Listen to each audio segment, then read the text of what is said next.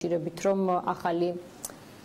ობიექტი მოიძებნოს ახალი კომპანია ან ჯგუფი რომელსაც მიეცემა დაკვეთა ახალი გენგეგმის შექმნის თემაზე. აშკარად კალაძე მოვიდა თუ არა და მისი შემადგენლობა მერიაში პირდაპირ ჩანდა რომ მათ დაუწყეს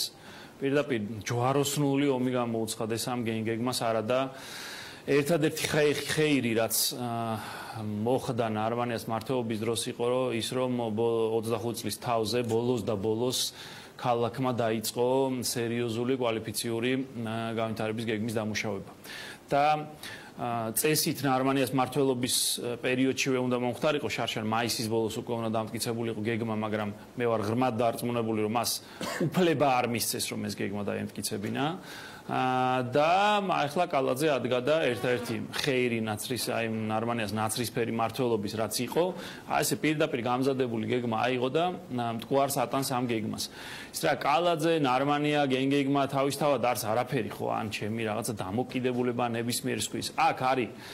ძალიან დიდ საერთო საქმეზე ლაპარაკი იმაზე რომ ბოლოს და ბოლოს მართლაც ეს საშინელება რაც ამ ქალაქში ხდება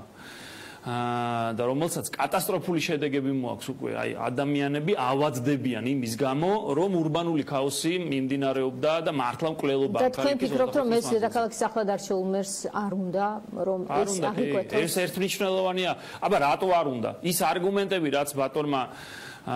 ელოშვილმა და მერიის შემადგენლობა მოიყვანა უბრალოდ იყო აი უხერხული იყო მათ ადგილას ამ რაღაცებს არ მოყვებოდი აი გეტყვით თუ მინდათ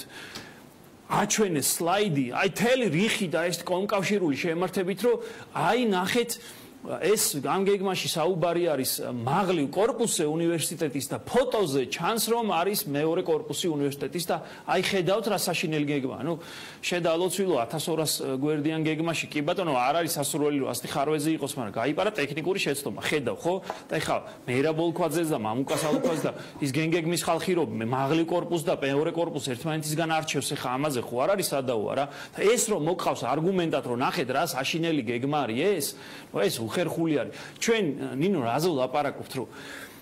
ძალიან მნიშვნელოვანი რამეზე ვლაპარაკობთ რომ ქაოსის გაჩერების ერთ-ერთი გზა არის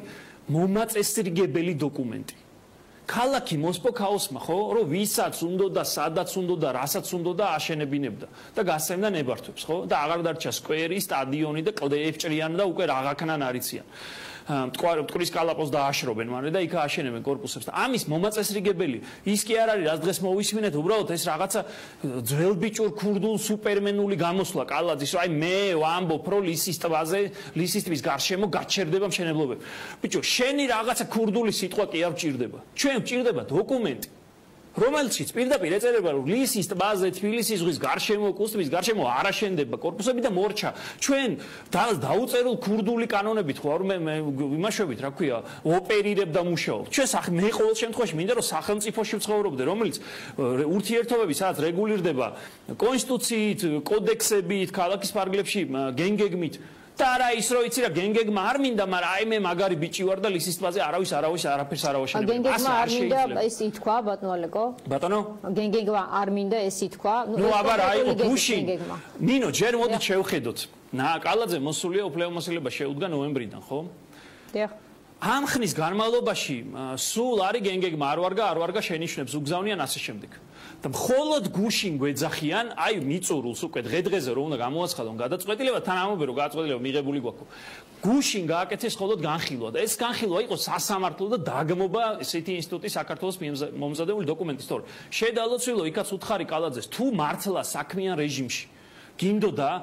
თუ ფიქრობ რომ გენგეგმა არ ვარგა ეს დოკუმენტი და გინდა რომ თელი რესურსი საქართველოს თბილისში არსებული პროფესიონალების ჩართო აქამდე დაგერეკა ყველასთვის რატო აწყობ ამ შოუს იმიტომ ეს არის შოუ დაგებულებით ილია ელოშვილი მინდა რომ შემოვიყვანოთ აი ამ ჩვენს გადაცემაში თავისი არგუმენტებით ბატონო ილია უკაცრავად შეფერხება იყო ხმის ტექნიკური წუნი იყო მინდა რომ მკითხოთ შემდეგი თქვენ